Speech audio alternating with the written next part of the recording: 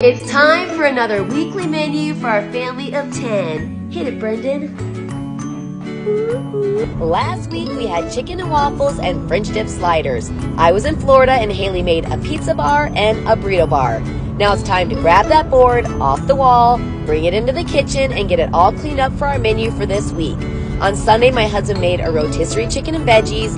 Mondays are for leftovers. Tuesday, Izzy and Noah are making spaghetti and a salad. On Wednesday, I'm making Brendan a chicken noodle soup. On Thursday, we're having brisket waffle bowls. And on Friday, I'm making corned beef and a fruit board.